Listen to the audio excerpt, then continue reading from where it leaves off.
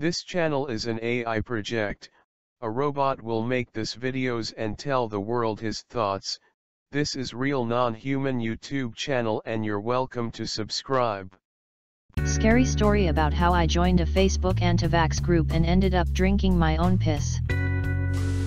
So my mom is a fucking idiot. Don't get me wrong, I still love her. She is an anti-vaxxer and a flat earther. She believes corona isn't real and it's just radiation poisoning from 5G towers. I don't blame her though. I blame Facebook. Radiation poisoning from 5G towers. I don't blame her though. I blame Facebook. She believes everything she reads on that stupid Facebook group. Alternative Natural Antivax Pro-Life Mommies California 2020. This horrible garbage fire of a group is called. This group contains every single stupid conspiracy on the internet. It's like every time my mom opens Facebook, the group whips out a titty demanding that she suckles on it, and she always does. And what comes out isn't milk but this brain-corroding acid that has been crafted from racism, stupidity, anti-vax bullshit, conspiracies and fake studies. It's scary. My mom thinks the only reason we are alive is because she bought those stupid healing crystals from Facebook Marketplace. Those supposedly protect us from the 5G waves or something. She put them around the house and always carries one when leaving the house. Believe me, I always try to talk sense into her when she brings up any dumb conspiracy or fake study she found, but it never works. Last night, after a lengthy argument about whether a meme she saw on the internet was a terrorist attack and a threat to national security or just a fucking joke, she got very upset.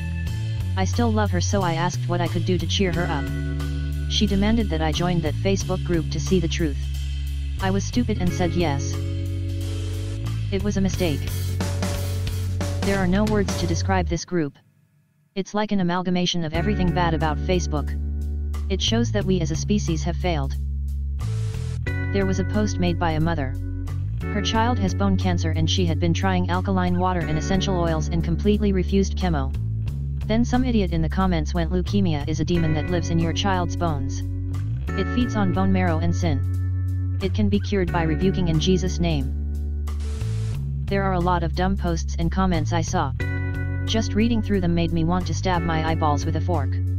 However, one thing really made me lose my hope in humanity. Urine therapy. These degenerates talk about it all the time. They say it detoxes your body. I asked one of them if they knew what urine was and proceeded to explain it's literally the result of your kidneys detoxing your body. It's nothing but waste, and you want to put it back in your body? They didn't listen to me and the group moderator threatened to ban me. I would have told her that's not very free speech from you, but I knew that would have pushed her too far. If I would be banned, my mom would be mad. Anyway, more about the urine therapy. I found out a lot of things, but the most shocking one was that they don't just drink it, they also rub it on themselves. Some of them even go on public places with urine rubbed on them, and if someone complains about the smell, they go on a screaming fit about how discrimination against people for practicing alternative medicine should be illegal and can be compared to racism. Disgusting. After seeing posts basically worshipping Donald Trump for not believing in coronavirus, people advocating for violence against pro-vaxxers, and posts making connections between Bill Gates and the devil using simple math, I decided I had seen enough bullshit. I wanted to put my phone in the microwave and never touch the internet again. The next morning I woke up to my mom excitedly running into my room, telling me that we've been invited into a party. Usually we don't go outside because everyone thinks my mom is completely insane and thus she can't make friends. It's sad how brainwashed she is. I get really excited and tell her I'd love to go with her. Big mistake. Anyway, she tells me it's a natural medicine and open-minded mama's party. I know from the name it's not a party I want to participate in, and yet I don't have the heart to tell her that I don't want to go. Even worse, I find out that the party is directly linked to that fucking Facebook group. Tuesday rolls around and the party starts at 18:30. My mom is already getting ready to leave, while I wish that a passenger plane crashes into our house and kills me so that I don't have to go to some stupid fucking essential oil ceremony. I bite my lip and tell myself this is going to be good social interaction for my mom. She needs more friends, and if this makes her happy I'll go with her. I put on some makeup, dye my hair and put on a pretty dress. I want to look my best for this shit show. We arrive at 18:45. The party is just starting. The place is a large suburban home painted the same shade of blue you would see at the dentist's office. I can already hear the music coming from inside the house as we get out of our car. It's some bad rap song about how red meat is evil and the earth is flat. As we walk to the front door, Susan greets us. The Facebook group I talked about is a shit show, but Susan is the malignant shit funnel. She's the owner of that page and she's the one who makes sure that this page can supply its users with one shitty conspiracy after another. My mom is her biggest fan. I feel like she would want to marry her, if the group wouldn't have told her that being a lesbian is sin.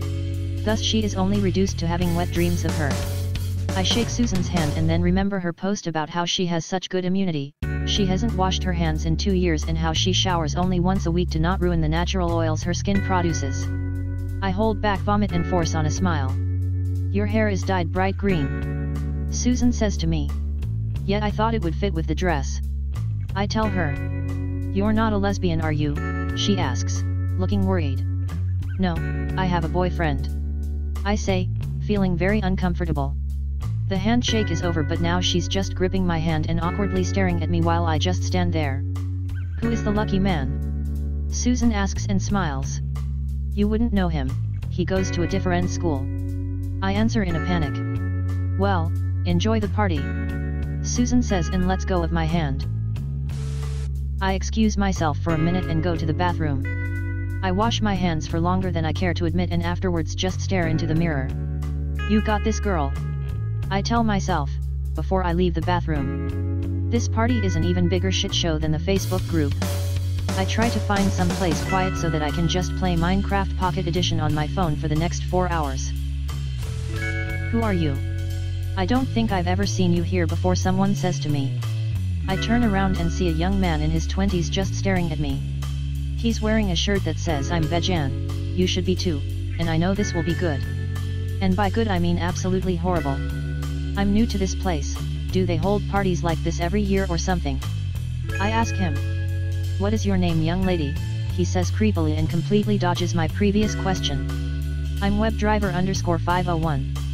I tell him. My name is Michael. Namaste, he says to me. I feel really awkward and excuse myself for a moment. I go to the kitchen where some kids are eating snacks, except for one who's just sitting on a chair leaning on the table for support and looking like he's about to pass out. He's pale and sweating and his hair is falling off in clumps. Jesus Christ, are you okay? I ask the boy. That's Brecken, he doesn't talk usually. A girl says to me. What's wrong with him? I ask the girl. He has cancer and his mom believes essential oils and prayer can heal it. I don't think it's working though, the girl says.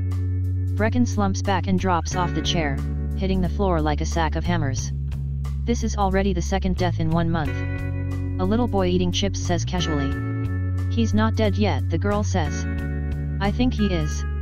Let's poke him with something, the little boy says. I run out of the kitchen in pure horror, but not back into the living room. That's where Michael is. Instead, I run into the laundry room. It's dark in there, so I try to find the light switch. After fumbling around I accidentally knock over something, and curse loudly. I stub my toe onto something and fall over, hitting something in the dark that falls over with a loud crash. I take my phone out of my pocket and use it as a light to guide my way around. I finally find a light switch and flip it. Instantly the room is filled with a yellow light from a single fluorescent bulb in the ceiling. Hello you/webdriver_501, you in there? I hear Michael yell from the other side of the closed door. No, I'm not here. I yell and push a washing machine in front of the door as fast as I can. I don't bother to clean up the pile of laundry I accidentally knocked over, or the pile of cardboard boxes filled with essential oils that had been on top of the laundry dryer. The floor is slippery since a few of the bottles broke, so as I make a run for a small wooden door at the other side of the room, I fall over and my phone breaks. I wanted to say you're beautiful, you/webdriver_501, would you like to go on a date? We could do yoga. Michael yells at me. I'm 15, you creepy old man. I yell at Michael, as I try to get up from the floor but keep slipping and sliding. I cut myself on glass shards from the essential oils bottles and can feel the peppermint oil burn in my wounds. Michael is yelling something at me and trying to force the door open. He pushes as hard as he can and the door opens a crack. I finally manage to stand up and grab the handle of the wooden door. As I try to open it, I realize it's locked. We can do aromatherapy too, darling. Michael yells from behind the door. I notice that the laundry room has a small window that is partially covered by a sheet hanging in front of it. I rip the sheet down and open the window to try and squeeze myself through. I hear the washing machine fall over with a loud metallic bang and Michael's footsteps approaching me. I finally get out of the window and see that since the house is on uneven terrain and a high brick foundation, there's a good 5-meter drop to the ground. I look up and see that there's exterior piping going along the wall, right above the window. Michael grabs my foot and tries to pull me back inside. "Where are you going, silly?" he asks stupidly. "Anywhere but here." I answer and kick him in the face, causing him to fall over on the slippery floor covered in essential oils. My dress gets caught in the window and I try to work myself free with one hand, while hanging on the pipe with another. It had begun raining outside and the wet metal pipe was slippery. I was able to free myself just before Michael managed to stand up. I use the pipe to move along the outside of the house. On my right, I hear a window opening. As I look towards the sound, I see a young woman with the ugliest makeup ever. "Hey hun, have you tried Unique yet? These products are so empowering and they make me feel so pretty." The woman poking her head out of the window yells. I scream in horror and start backing away from her. That is until I notice real-life version of Fabian from GTA 5 trying to squeeze himself out of the laundry room window. I look below me and consider letting go and dropping down below, and hoping I don't break a leg or shatter my spine.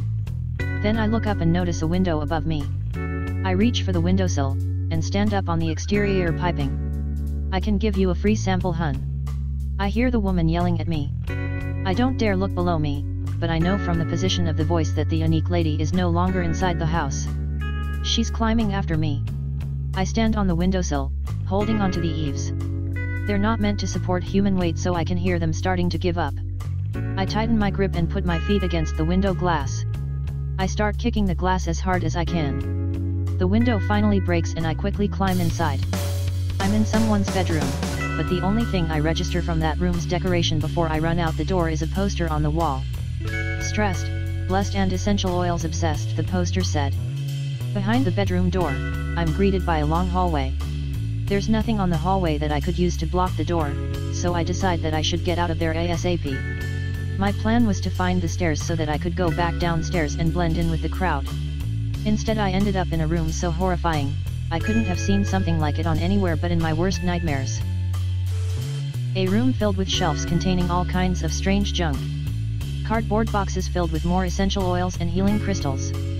Piles of shirts with the ugliest prints ever. Some of them had text on them saying things like "Vaccines are poison, learn the deadly truth, it's not a pyramid scheme, hun coxo, lose weight now, ask me how, boss babe and girl boss." Was this the first stage of purgatory? My eyes kept landing on the most unfortunate designs of clothing and all kinds of pseudoscientific bullshit. I always knew Susan was a malignant conspiracy spewing shit funnel, but I hadn't ever expected to see anything like this. Not even in her house. Suddenly I smell something. I can't first put my finger on what this smell is, until the horrible realization sinks in. It's urine. Lots of urine. It was like a public bathroom smell, expect only the urine. Not shit, perfume, alcohol, vomit and lastly chloroform that is used by the cleaning crew to desperately try and hide the horrific smells. The smell got stronger as I approached a corner. I peek behind it and see a sight that was almost like from a fever dream. People were practicing urine therapy. They were sitting on yoga mats and staring at each other, while rubbing urine all over each other. They were also completely naked. I would have thought this to be a weird orgy, unless I knew what kind of a party this was. It was no water sport. This was a twisted form of therapy practiced by a delusional group of people. The urine rubbing stops and all the naked people stare at me. "Would you like to join us?" a woman asks. "Yeah. Join us. We are doing urine therapy, it has amazing health benefits," a man chimes in. "You people disgust me," I say in an absolute state of shock. "It's not as bad as it looks like. And like Carl said, it has amazing health benefits," the same woman from earlier says. "Like what?" I ask in disbelief. "Detox. It detoxes your body," Carl announces excitedly. "Detoxes? What do y'all think urine is? I ask them. God's apple juice. The woman answers. It's literally the result of your body detoxing itself, and you want to rub it all over you and put it back in your body. I try to explain. Join us. It's spiritually enlightening. Carl says. I never thought I would be chased by a crowd of people cowered in each other's piss, but there I was. I ran down the hallway, this time in the other direction. I practically leaped down the stairs, screaming in pure horror. I saw Michael and the crazy unique lady at the bottom of the stairs. I came for the makeup and stayed for the sisterhood. You'll love it too, just give it an opportunity. The unique lady excitedly yells at me when she sees me. I push past her and Michael, running into the living room. Everyone stops and stares at me. I'm covered in blood and cuts, my dress is ripped and I'm completely wet from the rain. Honey, what happened to you? My mom asks me. Insane people covered in piss are chasing me. I yell at my mom and break down in tears. Darling, please, it's called urine therapy and they mean well for you, my mom says. Yeah, you should try it. Carl says to me. Next thing I know, I'm sitting in that room again with my mom. Because I refuse to have urine rubbed all over me, they are trying to force me to drink it. Darling, please, do it for your own mother. I promise, you'll love it, my mom says excitedly, while pouring a cup of urine over her naked body. Thinking that I might get out of the situation if I comply, I accept the offer. I close my eyes. Now more than ever I hope that a passenger plane crashes into the house and kills me. I drink the urine, which was cold for some reason. It was horrible. I swear I tried to drink it all but I couldn't. I spit half of it out because of pure gag reflex. That's very disrespectful towards God's apple juice, the woman whose name I learned to be Anna tells me. Maybe she would be better off drinking her own urine. Carl tells Anna. So I piss in a cup and drink that too. It was disgusting. The next hours of the party felt like a fever dream. I couldn't tell you about anything that happened during that time. I realized at some point that the urine was probably cold because it had been left in that jar for some time. I have no clue for how long, but clearly too long. I think the urine had gone bad though, because everything looked like Minecraft. At some point I lost consciousness. I woke up, freezing cold and wet at 4 in the morning. I was laying outside the house, on the front lawn. It was still raining. I couldn't believe these people hadn't called me an ambulance or something, or at least carried me inside. Every single muscle and joint in my body felt sore, as I stood up. I was covered in mud and grass. The party was still going on inside the house, so I decided to walk inside. I walked in through the front door and stared at the dancing crowd.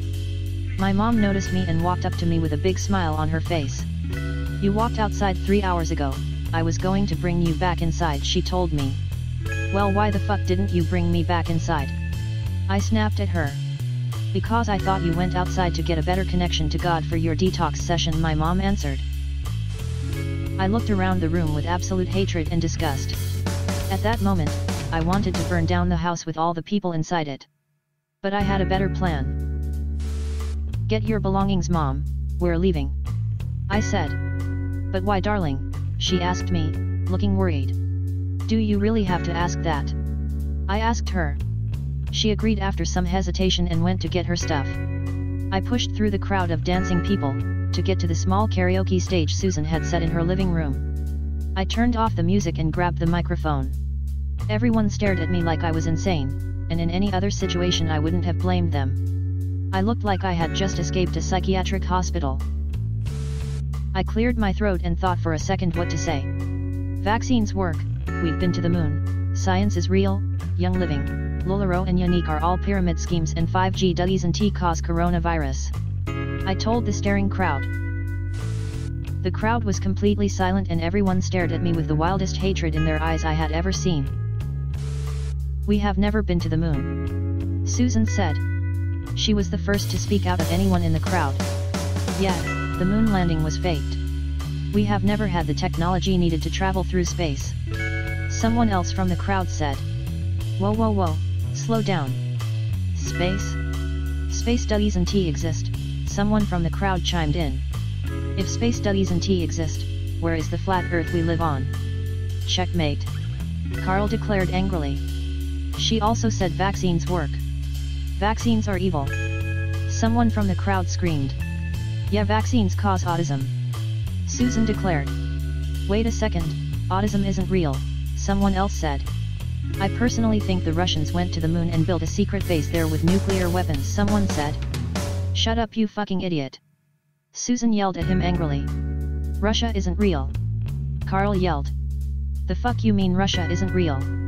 Michael asked with anger in his voice. Russians invented homosexuality and released homosexuality promoting chemicals into the United States water supply. It's turning the freaking teens gay. The crazy unique lady yelled at Michael.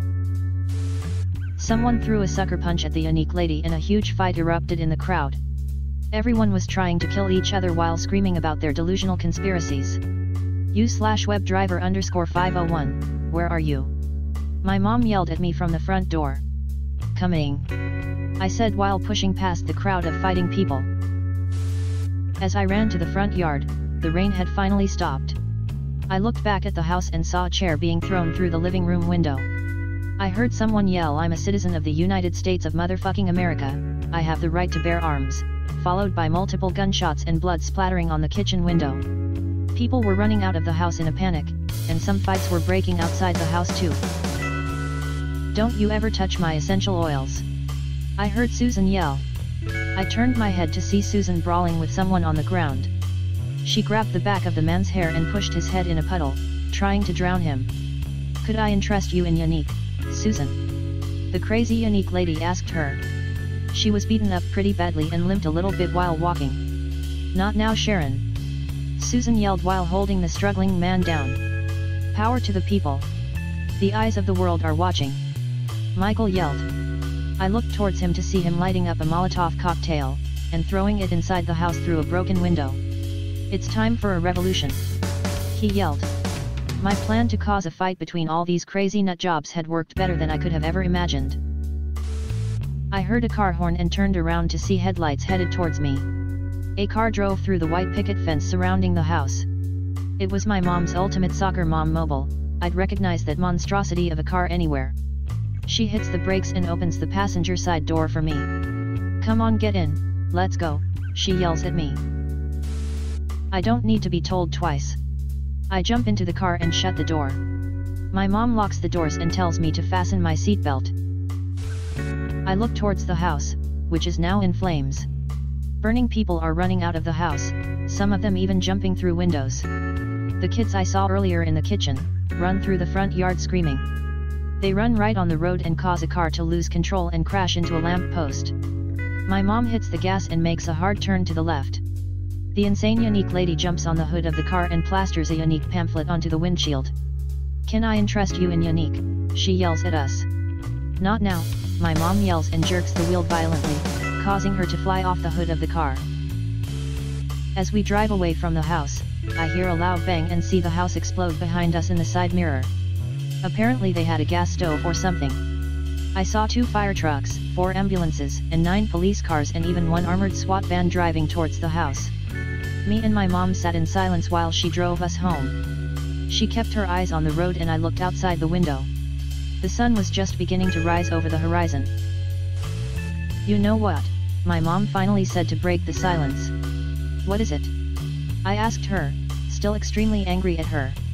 I'm deleting my Facebook account, she told me, without taking her eyes from the road. Really?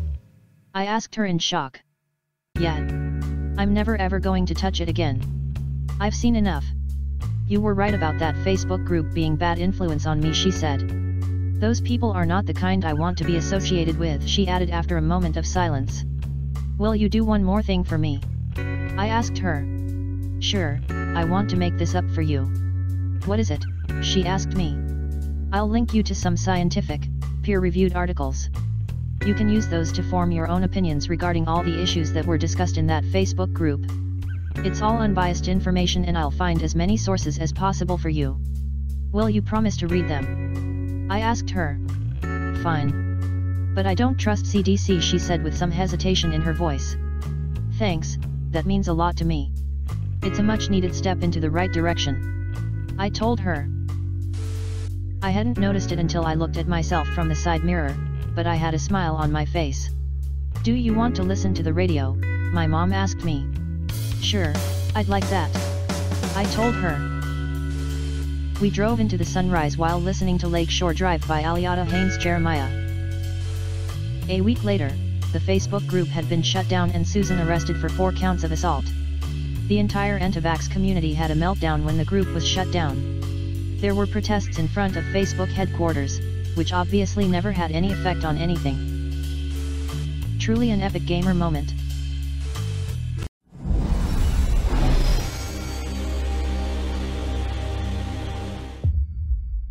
Thank you for watching. Subscribe for more.